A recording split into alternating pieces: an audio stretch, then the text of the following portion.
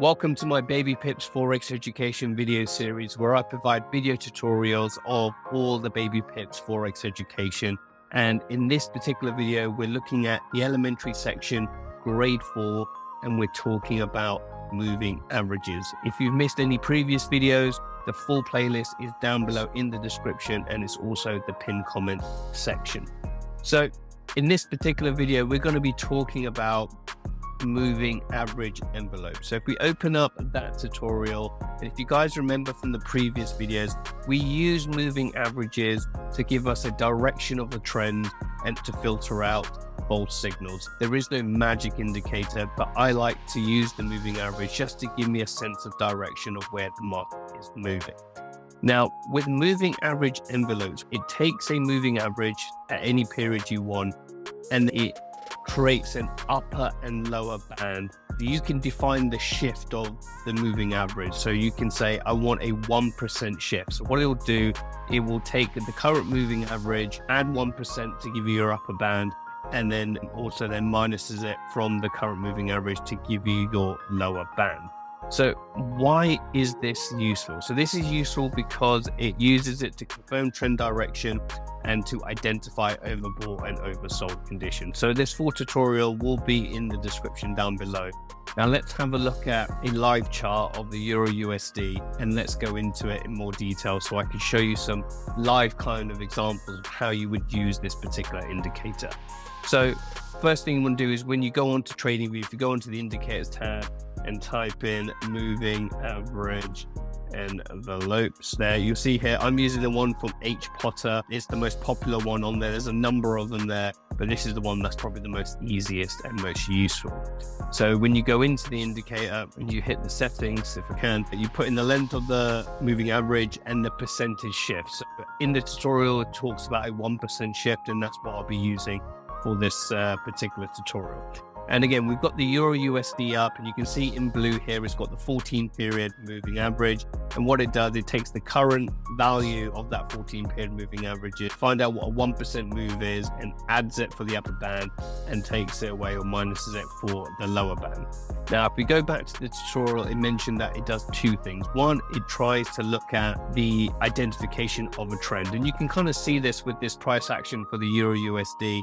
If I get my trusted paintbrush here, you can see that the moving averages in this section here, all three of them, the middle, the upper and the lower, are all moving up. So this kind of gives us a significant indication that in this daily chart that we're looking at is the Euro USD is rising.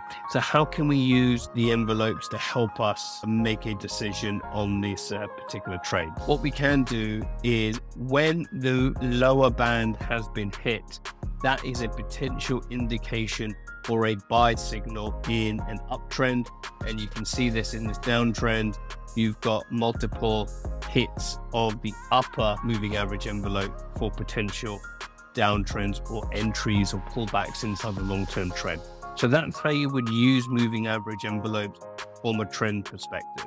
The other way you could do it is trying to identify ranging markets. And a good example would be where we are currently with price action today.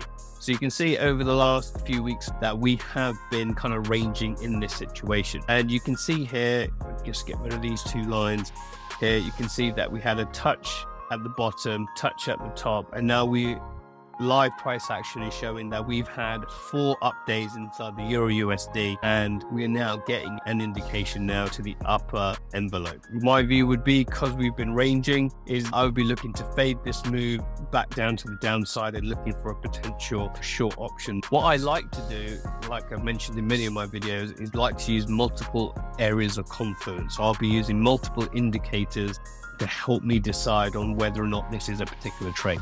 So one of them I like to use is the classic RSI. So if I get the RSI up here, and you can see here, the bit that is concerning me with this is that even though we have a move up to the upper Bollinger Band, what we're not seeing a overbought situation. So this potentially wouldn't say I wouldn't trade this particular setup. I would be going with a lower lot size than what I'm probably used to because I've not got what I call an A++ setup in this particular scenario. And again, you can even see it in these scenarios over here with these pullbacks that we're seeing.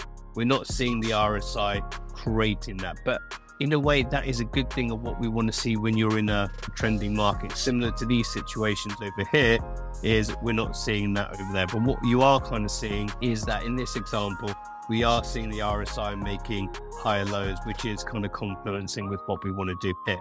So that is an example of how you would use moving average envelopes. They are, again, another tool. They're not the be all and end all, or no magic indicator.